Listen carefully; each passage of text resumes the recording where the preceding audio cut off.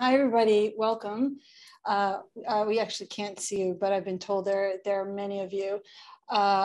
Special welcome to Elena. Welcome back, in fact, since she is a member of the CUNY family. She was an international journalist in residence here in 2018 when I got to meet her. I think not in this classroom, it was classroom down the hall, but she sat in on my class, which was cross-cultural journalism. And I know a lot of your people who were in that class, Elena, are on the call. So a special shout out to the returning members of the class of 2018.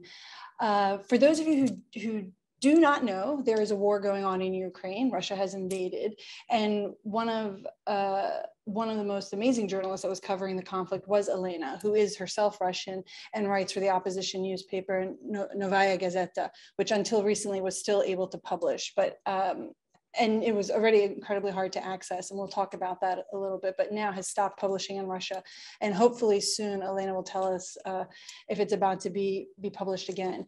We have a unique opportunity to have a sort of intimate conversation, as intimate as possible over Zoom. She was with us here in New York in my classroom last week. She's now in Montreal. She left Ukraine about a month ago, but we're very lucky because we're going to get a chance to hear her insights, not just on what's happening on the ground there, but also a little bit what the media landscape looks like in Russia. And hopefully, since many of us are journalists, give us some insights on how she sees the difference in the way U.S. journalists cover some of these conflicts versus how she has, or the approach that her and her paper have taken. So, Elena, hi, welcome. Hi, welcome back. Thank you so much. So happy to be here with you. I mean, my first question for you, as we started last week, how are you? You're a month out of a war that you covered not with a huge team, but basically by yourself on the ground. Can you tell us a little bit how you're doing?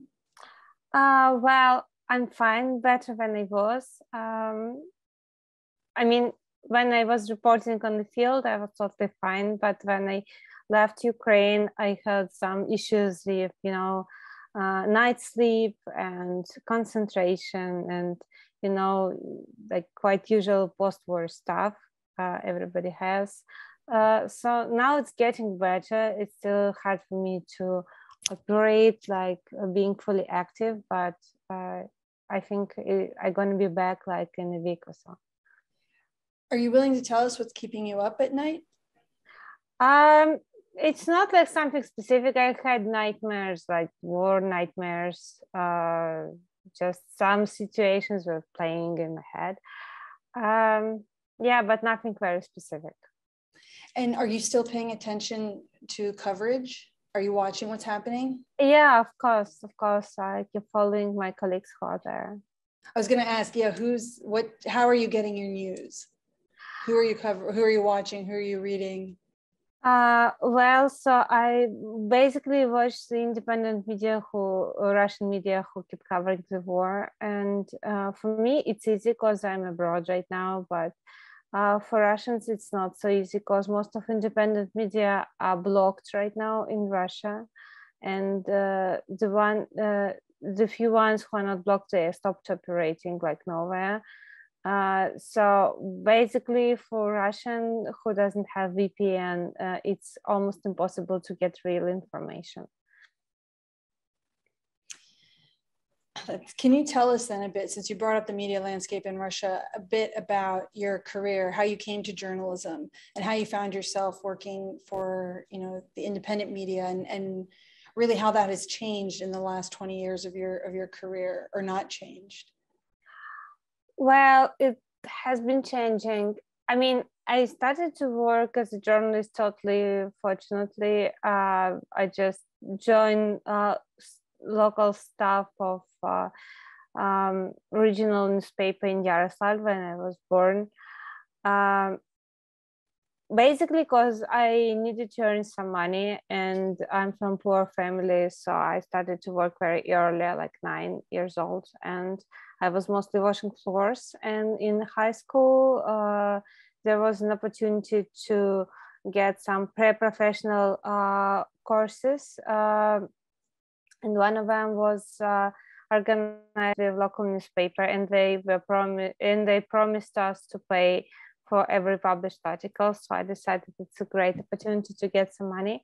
So I joined them. And then probably in a year after, fortunately, I bought Novaya Gazeta issue and opened it on Anna Politkovskaya article, and I was totally ruined because I realized that I know nothing about my country and I know nothing about journalism in general.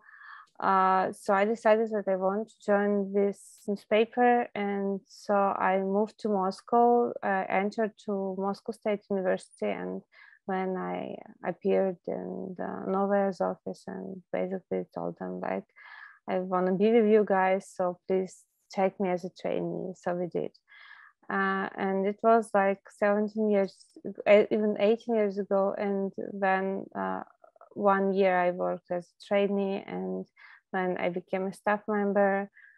So for 17 years, I am a staff member of Novaya.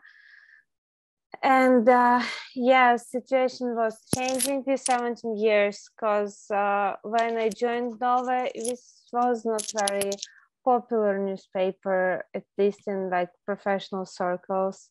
They all thought that we were quite crazy, that we were too critical to the authorities, like why we cannot see how Russia prospers under Putin regime and how wonderful Putin is.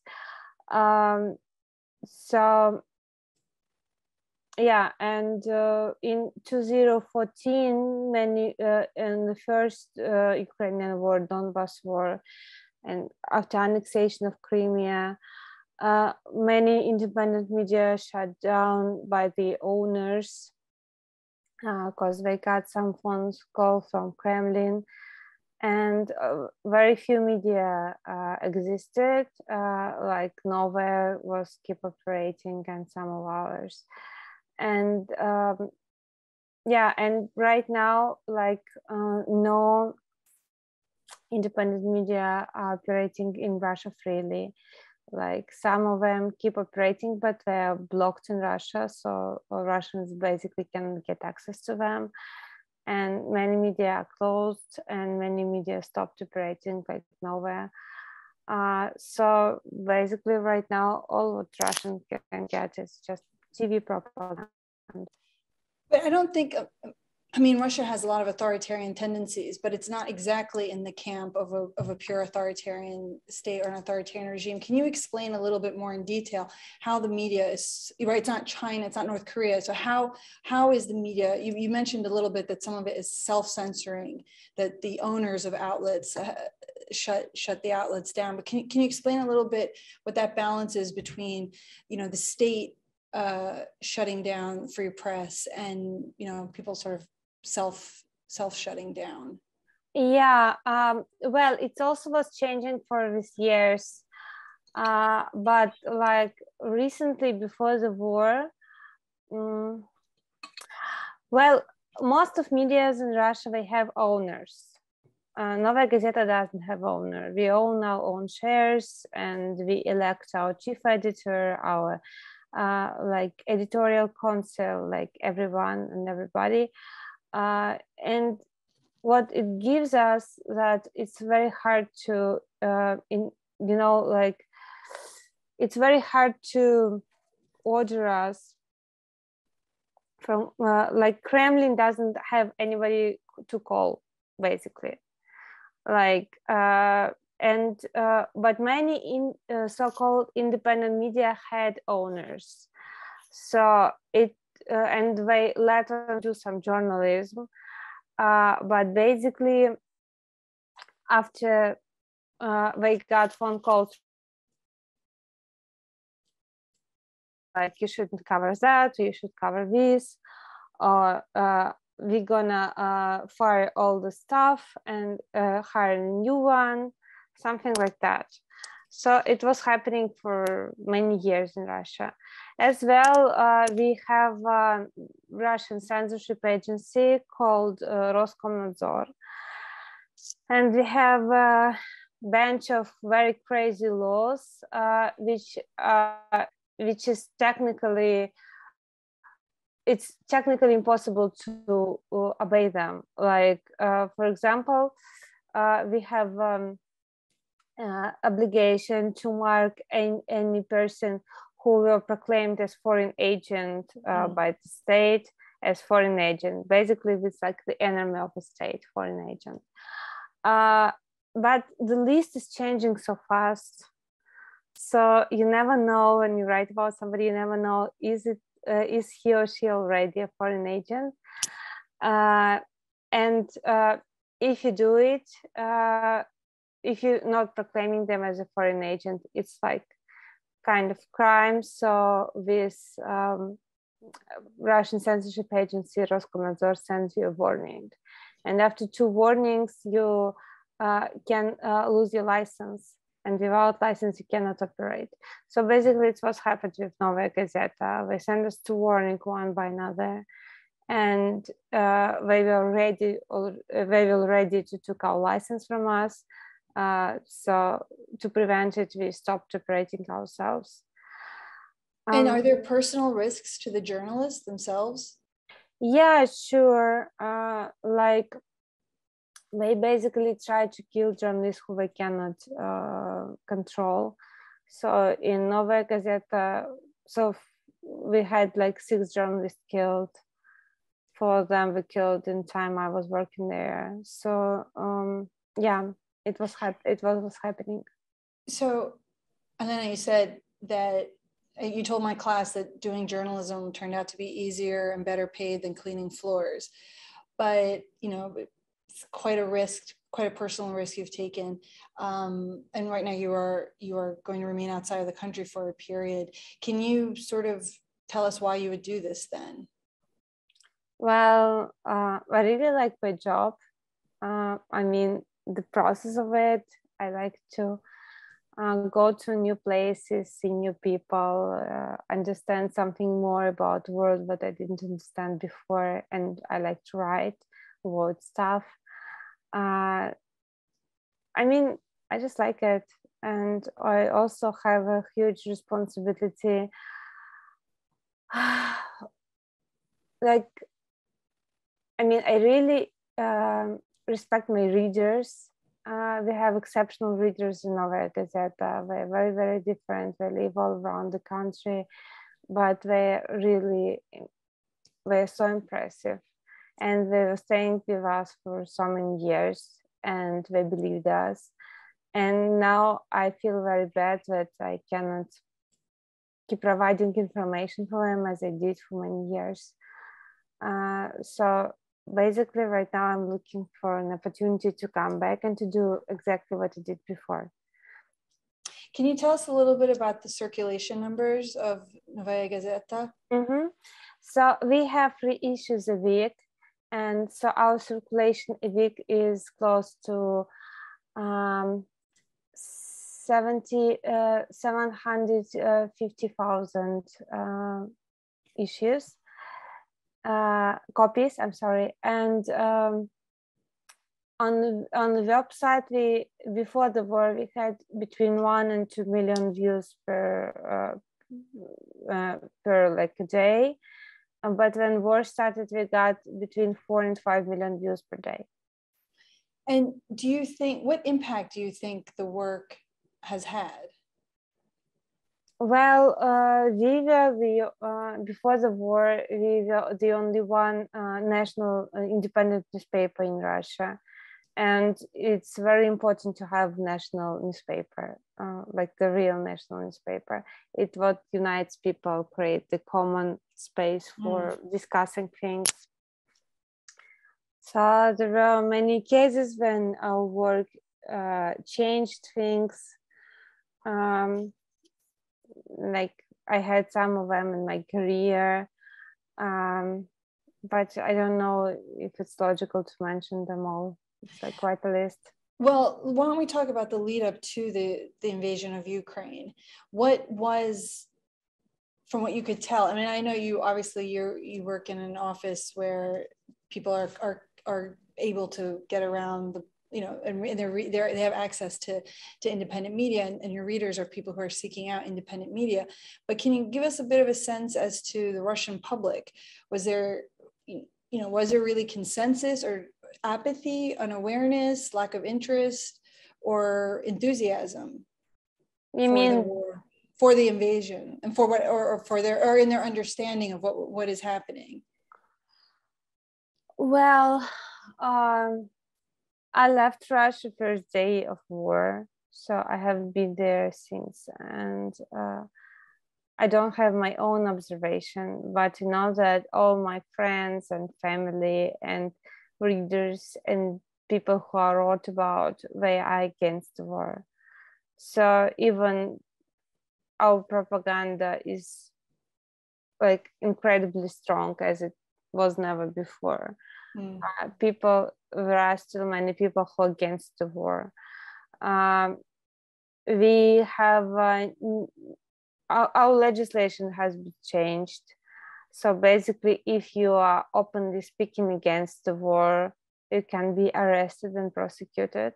As we saw with the protesters, yeah. Yeah. So what routes, what sort of what avenues are there to oppose for like the Russian populace to oppose the war or to express dissent?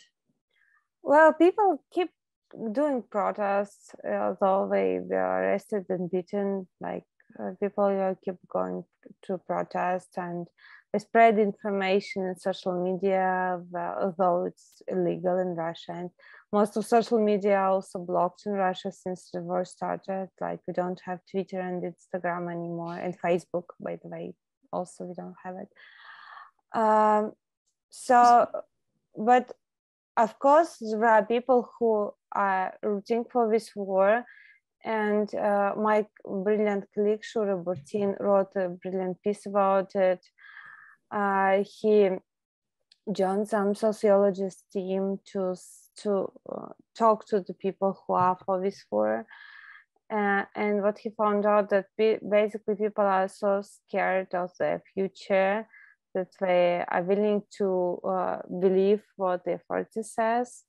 And the authority says that this war was necessary and we are protecting our people in Ukraine against some Nazis and fascists and all this stuff. So why don't you tell us then, why don't we turn to Ukraine? What did you see? Well, the first thing I saw the first I realized it was happening when I saw it.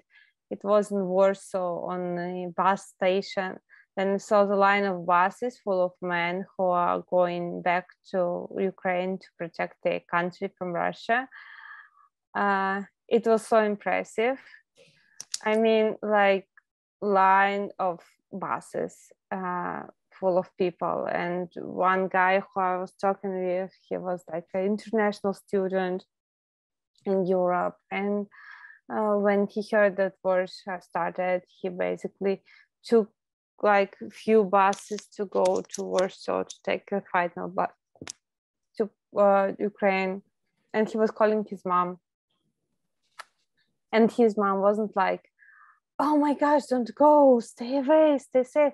She was like, oh, I have your key copy, so I put it under the rug so you can get it there. See you soon, bye-bye. Something like that. It was very impressive.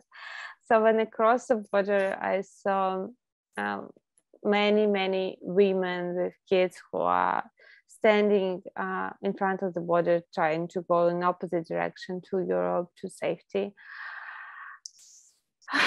And it was night and it was cold and 1,000 people were standing and it was really devastating. And when I basically walked 25 kilometers to get a car to leave, and I sent my first reporting from the border. And then I went to Odessa, which was about to being stormed by Russian ships, but there were actual storm on the sea, so ships couldn't get closer to the seashore, although seashore was mined by the Odessa people. So my second story was from there, and then I moved to Mykolaiv, or Mykolaiv as you pronounce.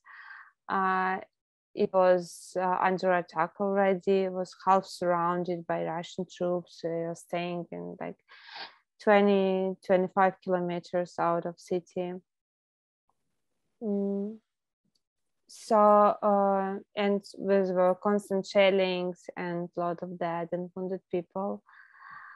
So this is my first, and also I was able to document one pretty crazy war crime.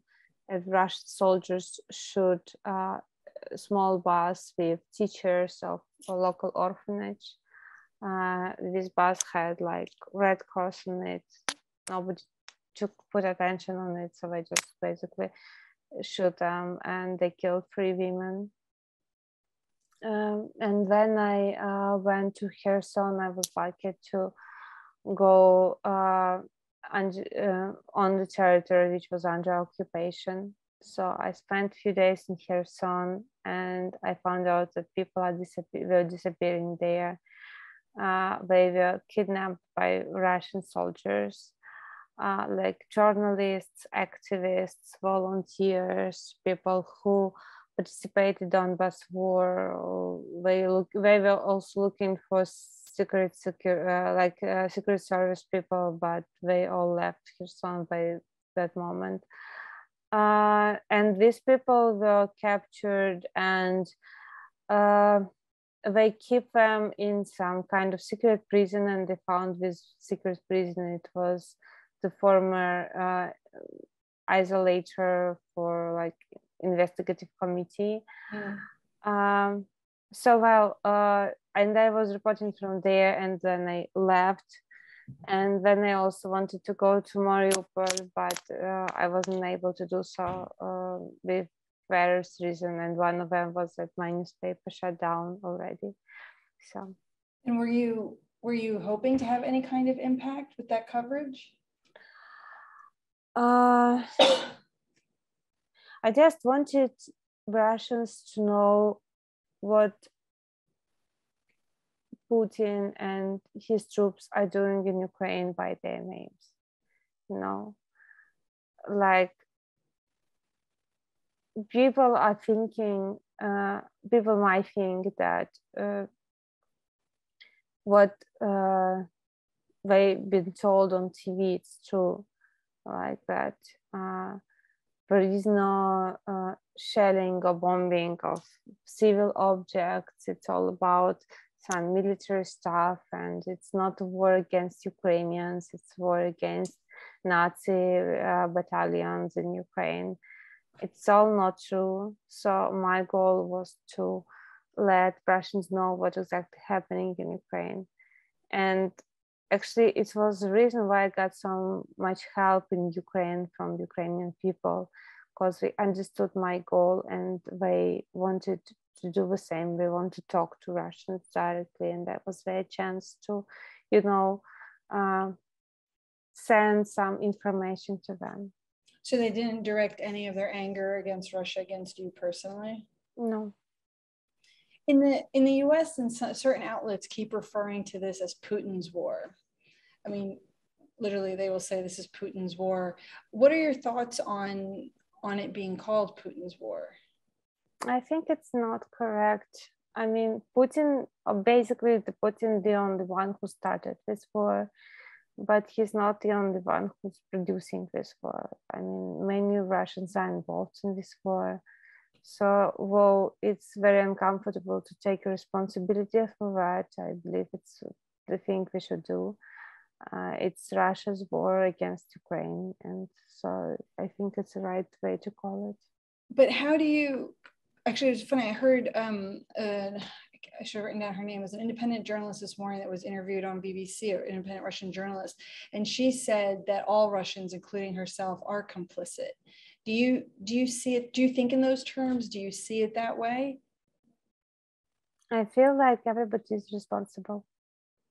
Even as Russians don't have, you know, they don't have the same opportunities to voice dissent or to affect change within their government. You still, where does that complicity start, or when did it start then? I mean, these are things I think about a lot also. And, I look at Syria, which I study, and, even where things are completely under control, no free press, and the price of dissent is so high, does that still absolve everybody of responsibility? Sure, of course, because Russians couldn't ignore that they don't have free press, they don't have, they did have some free press, but just some. Their rights are taken away from them, and they cannot choose the president anymore. They cannot really choose parliament anymore. Our country was a mess for a long time, and probably from abroad it wasn't so noticeable, but if you're Russian and you live in your country, you can see it.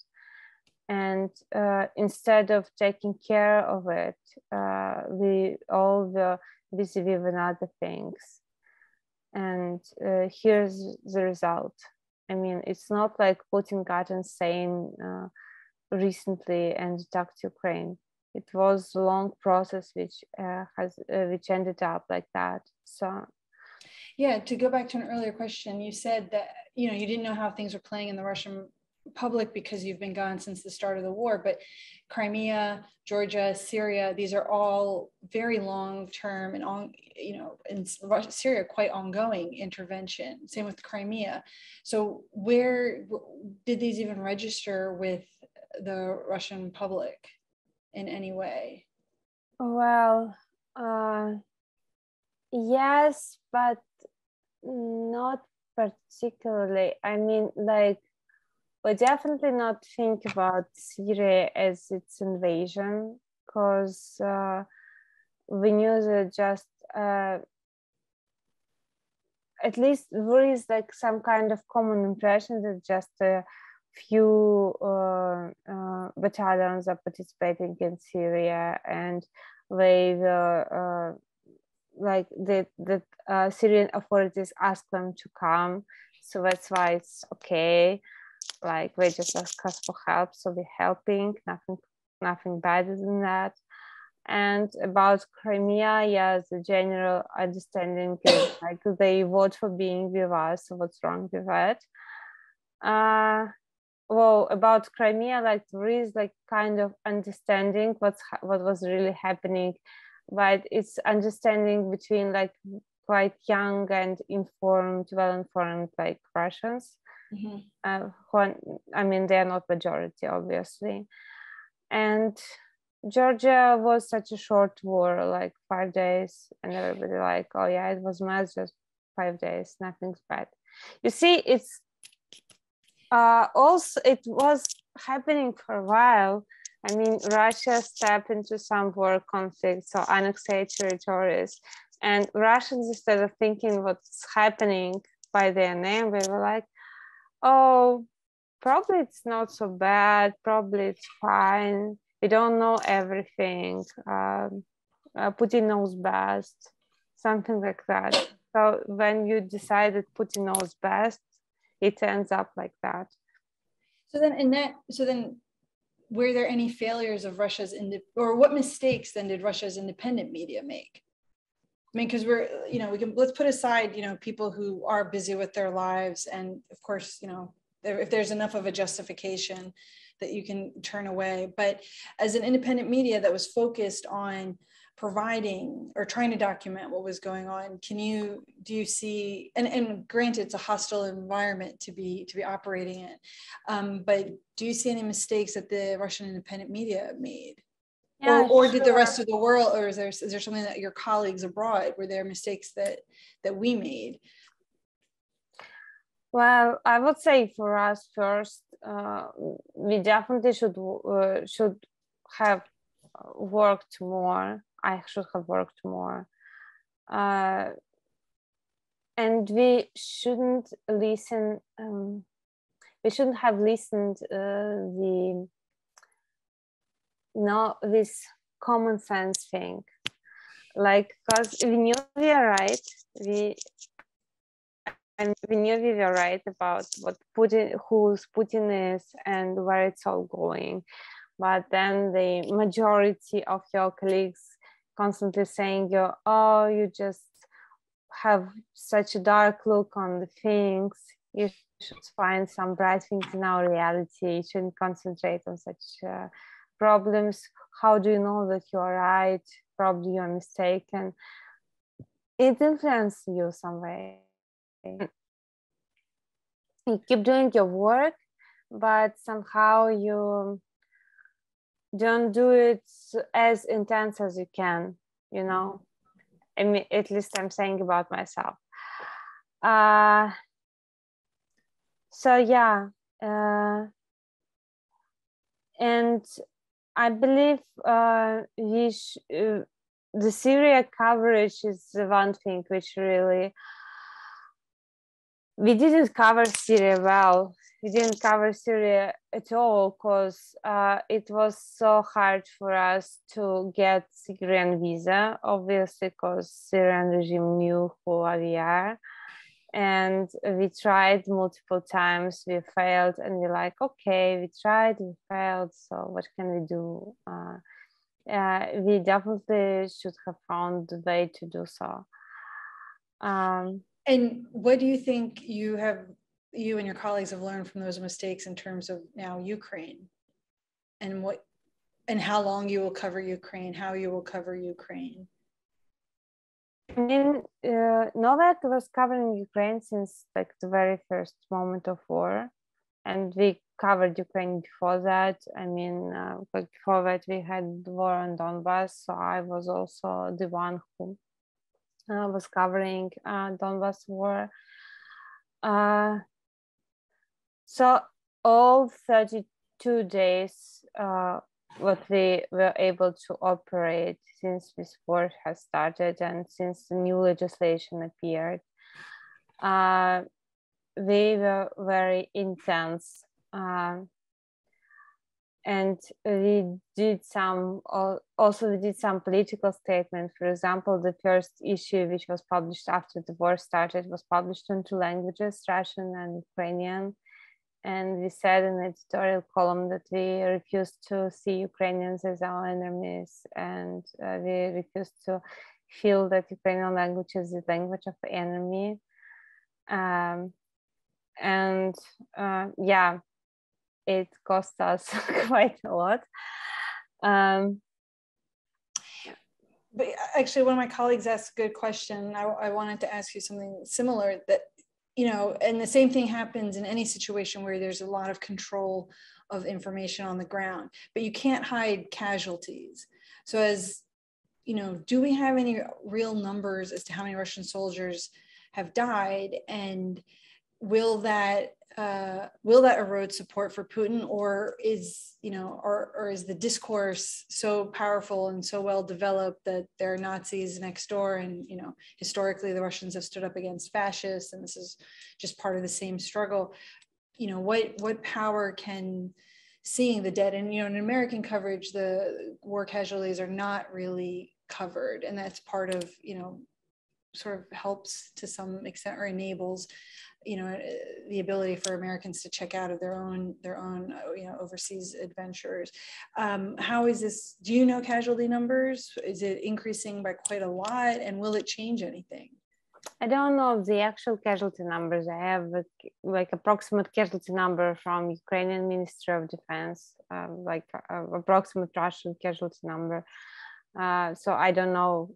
I mean, it's strange to believe Ukrainian Ministry of Defense on that. It's even more strange to believe Russian Ministry of Defense on that. So no, I don't know the actual numbers. So do the parents know? Do family members know their children or their husbands are dying? Well, yes. Our newspaper was covering a few funerals of people who died in Ukraine. But basically, families are so scared that they prefer not to talk directly with press. And it was a question which got really deep into me in the first Donbass war, because Russians were dying on that war too. And I was expecting I don't know, some kind of civil movement of mothers and wives who are against this war because they're losing their beloved ones. And I finally got the family who were open to talk to me. Even on the previous war, authorities said that there was no Russian soldiers in Ukraine, so it was like a government secret. So I found the family who were open to talk to me. So the Haida family was a woman like my age, but she looked much older because she works very hard. She lived in the village in the south of Russia. And she had a brother who was like her closest soul. And she loved him so much, and he loved her so much. And he went to this war and died. And, you know, like there is a common perception that person should be like well educated to express their like thoughts and feelings. It's not true. So this woman wasn't educated at all, but she was very honest with herself, and she really articulated everything very well. And she described me how he died and how was everything happening, and how she tries to understand what's actually happening, because they obviously couldn't tell her that he died in Ukraine. They invented some plots around it and all this stuff. And she finally explained me how she got peace with it. And it was really what really shocked me. She told me, like, you know, I had brother I loved, and I had like my country I loved, and brother is gone, and I cannot make him live again. It's impossible. So the only one thing I have, it's my country. And I cannot blame my country, because if I blame my country, I will have nothing to love anymore. That's profound. And I think that's a decision a lot of people are making in Syria, for example, to some extent. And is much more complicated and is much more in the gray, I think, than we're used to, especially in American coverage, which right now is very much in the black and white. You know, I think you said to my class, the coverage was a little bit like as if it were trying to compete with Netflix. Yeah, it's true. And what is lost, and what do you think is lost when you know, coverage of war or conflict, you know, follows a kind of cinematic script like that?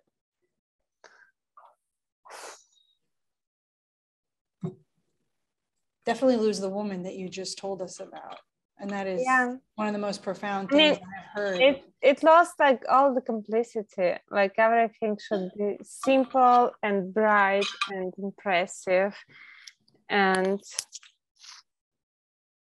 the bad thing about this kind of coverage that they uses the images we already have inside us. They just pushes them like hard, you know, like, for example, child on the mother's grave, like we already have it inside us. So we just so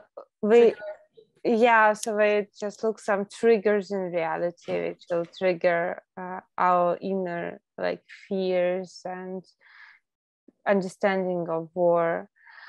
But it's not about telling what's really happening. Like, it's very far from it. So basically what they lose complicity, they lose voices of real people, and they loses many details which are necessary to understand what's happening. But it's a quite tricky question for me, how to write about war, because I don't know, even for myself, how to write about war. I do write about war, but I don't think I do it right. So yeah, I saw on the poster, or one of the materials, they called you a war correspondent, and I don't know how you feel about that. I would never describe you that way, but you know, I've talked to a lot of people who have covered conflict, but a lot of us, I mean, I ended up somehow covering conflict, even though I don't consider myself, I thought I was covering Syria, and I was covering Syrian lives, and their lives happened to at some point become impacted by conflict. Do you have any thoughts on that, on a label like war correspondent? Do you call yourself that?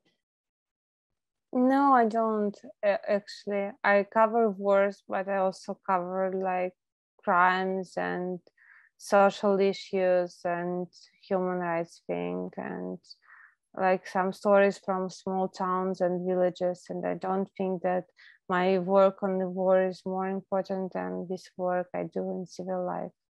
I don't actually even divide it. It's like pretty the same. Yeah, I think that's actually a useful way to think about things. Before we open up, I think I get to ask you one more question, provided you don't take more than 3 minutes to answer it. But one of the things that you told my class was that you didn't really feel like you were changing anything. And I know for a lot of Syrians, especially people who became citizen journalists in the time when the more lauded foreign press couldn't come in, they believed that the work that they were doing could stop a war, could save lives. I worked with a Syrian photographer whose work was published on the front pages of the New York Times, most important places, and nothing changed. And there was that is something you have to reckon with. And his sort of the way he thought about things afterwards was that at least his work could maybe be used in 10, 20, 30 years times in war crimes trials as documentation. You just brought up human rights, and you talked about how your work was also in many ways documenting things that happen. Do you take any consolation in that? Do you think about it like that, about the other ways that the other purposes your work could serve, and generally your thoughts? Because there's a lot of talk about Putin being a war criminal, especially being, coming from quarters that have probably also committed their own share of war crimes. Like, yeah, what are your thoughts on that? On the idea of your work serving not just journalistic purposes, potentially human rights and documentation and evidence purposes and war crimes trial, and on your thoughts on the idea of war crimes trials or crimes against humanity trials as like the good news, as the good outcome. Yeah. I mean, I wish I would see the war criminal trial on this war. And I will be very happy if I will use some of my documenting, I think. Because, I know that Ukraine is doing the great work of documenting war crimes on its territory. But the problem is they are not able to do so. They are able to do so, but they are not doing so on the territories which are under occupation right now. Okay. So when I was in Kherson and they found out this story with people disappearing, and they found the place where they were kept, and I found out even the list of captured people. I have 44 names on this list. And when I got all this information, I was the first who got it. And when I left, when I published my article, I got phone call from the prosecutor's office, and I how were you able to collect this information? We want to know. And I'm like, I did so and so, such and such. So we probably should do the same to get this info, to get this data. Elena, I could just talk to you forever, but I am going to let other people ask the questions. Sure. I see somebody is asking, is there a news organization that is underground that people can access since every other news outlet is blocked? Not yet, but we are thinking to create one right now. Okay, and they can follow. I mean, Novaya. I'm slaughtering the pronunciation. Your newspaper has an English, so it has English language social media as well, right? Mm-hmm. And so it can be accessed. somebody wants to know, Karen, hi Karen, are you still shooting photographs or only doing written stories? Well, on this work, I worked with photographer with me, so I did everything by myself. I used my iPhone to do photos. So photos were published, done by me. They're not perfect, but it's the best I can do right now. And thanks to Karen, my teacher in J school, who taught me how to do so. Yeah, I'm going to ask you one more question. Since you are a member of the CUNY family, tell us, how did CUNY impact your life, Elena, your journalism? So much. I learned so many things from CUNY. I mean, it's so different from my experience being a student in Russian J school in Moscow State University, because there it's more like theoretical approach, and here it's very practical. So I really loved your class because I'm sorry, now you should hear that. I really loved your class because it's like you getting like the different angle, different perspective of looking on the things. And I really, so Karen, I already mentioned her, she taught me how to look and how to shoot photos. And though I'm not perfect in that at all, it gives me so much freedom. So even when I'm alone, I can produce some photos for my newspaper. And I loved my writing classes because while it all was in English, I learned so many things for my Russian writings at all. And of course, I should mention Diane and Deborah, who was my English tutors, and they improved my English very much. It wasn't just about knowledges and skills I get. It was all about the atmosphere, like very close to like the atmosphere we have in Novaya. It's like one big family of people who are supporting each other and who understand each other very well. So it was really a wonderful opportunity for me to stay in such an atmosphere and to do things with people who believed in the same things I believe for like a year. And I also didn't mention investigative class and data class, and it was wonderful. So yeah, I got everything I wanted. She was contractually obligated to say all that. Joking. Maya from Chicago, my co-fellow at Logan. Maya wants to know, how can we support Elena in her work now? Sorry, can you repeat it? How can we support Elena in her work now? How can people still follow you? Oh, well, I don't know. Right now, I'm quite a strange period of my life. I'm gonna go back to Russia in a few months. Before that, I want to finish my book about how Russia became a fascist state. And I think it's important to understand that it's happened not at once, it was happening for like a while, and both signs of it were present. So I think it's important work. So I want to finish it before we can put me in prison. And when I'm gonna go back to Russia, and it depends on our authorities, like they can put me in prison for sure. But why go back, Elena, if you know you're most likely going to end up under arrest? But prison is not the end of my life. I mean, they won't give me like a long term, I believe. It's not going to be longer than 5 years. And is that time better spent?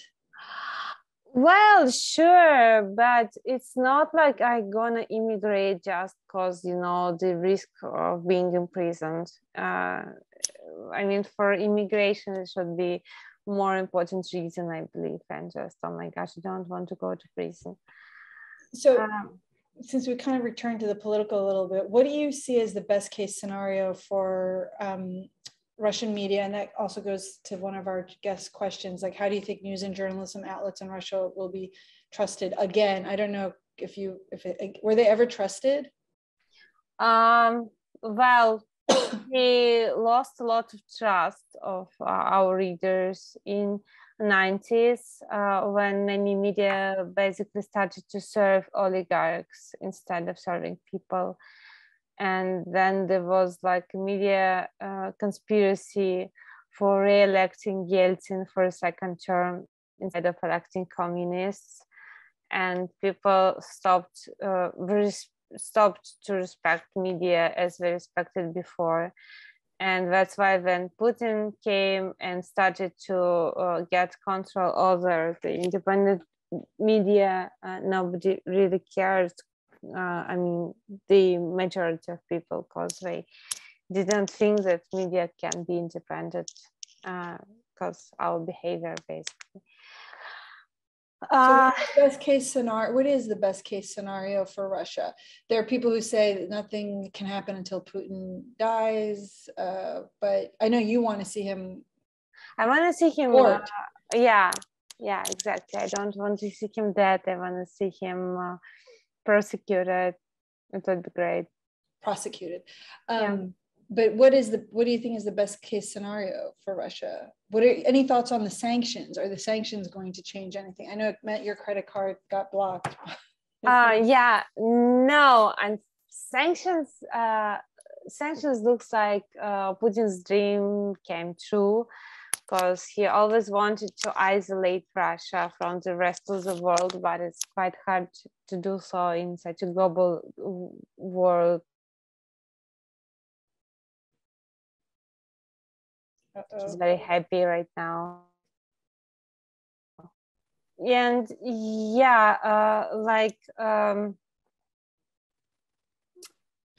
all of sanctions were put on Russia right now are all against Putin and against both surrounding him, but they're like effective. I think Elena's or it's my connection. I don't know. Oh, connection is bad. I don't know. You kept cutting out, but can you then? Do you think that NATO or the U.S. should confront Russia militarily? Do you think that everybody should support Ukraine confronting Russia militarily? What do you see as best case scenario? Not most ideal, best case. Like what would you like to see happen? Best case scenario for Russia is to lose this war, because nothing is so terrible than you win the war, which was such unjust as this one.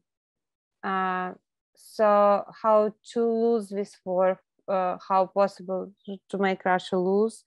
I believe there are other people to answer this question, because I am not military expert. Obviously, Ukraine doesn't get all help they need. We ask Europe and United States close the sky, and which is quite important for them. But everybody is afraid that this, if we do so, the war can get into the third world war.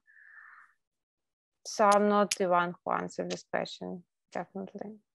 I think I might have cut you off. I don't know if you had a chance to finish. You were giving us the background on why news outlets in Russia have not been trusted.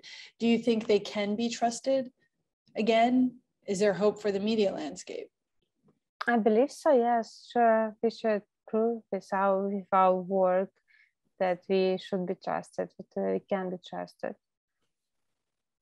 Elena, I see a question. Do you see that question in the chat? Maybe we can answer that one. I think maybe we can answer privately, or do you want me to read that one out loud? Yeah, you can read it. What if we want to send you money? Can we do that? That one. Oh, send me money. Well, thank you. Yeah, sure, you can do so. I don't really know how to do so, but you can try. But I cannot say like how to do so. I have PayPal. It's called, I can type it in chat. Okay. So, And I mean, Maya's a great journalist in Chicago. I can put you in touch. One more question for you. Do you think Putin's ambitions are wider than Ukraine's borders? I think they are. I think they are. But it's quite hard to understand how wide he has in ambitions. But I believe we should listen to him and believe him when he said in his speech that like Soviet Union should be like reinvented. Probably is what he's actually thinking. He was very passionate in his speech before the war, and he was very emotional.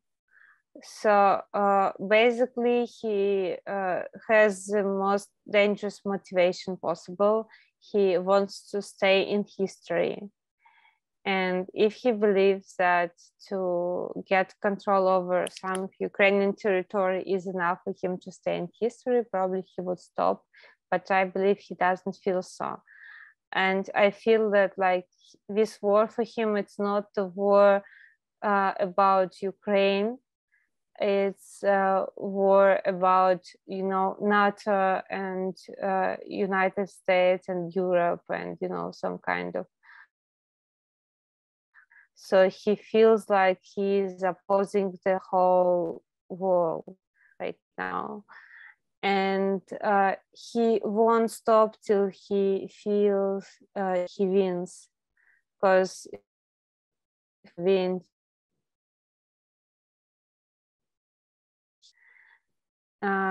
so right now he's losing, obviously. So it's quite a dangerous moment for everyone right now, because nobody can predict his next step, and his next step might be a nuclear disaster. So let's hope it never gets to that.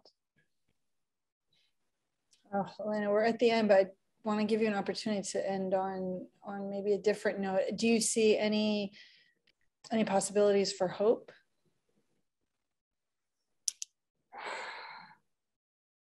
Sure. I mean, humanity survived so far, so why we won't survive a bit longer? It's a Russian kind of optimism. Yeah.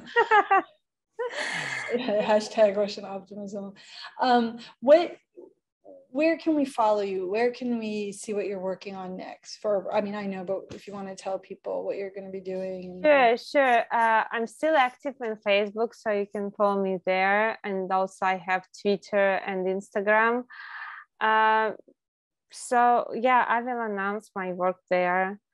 And probably I will go to Ukraine again. We are discussing right now with my editorial office.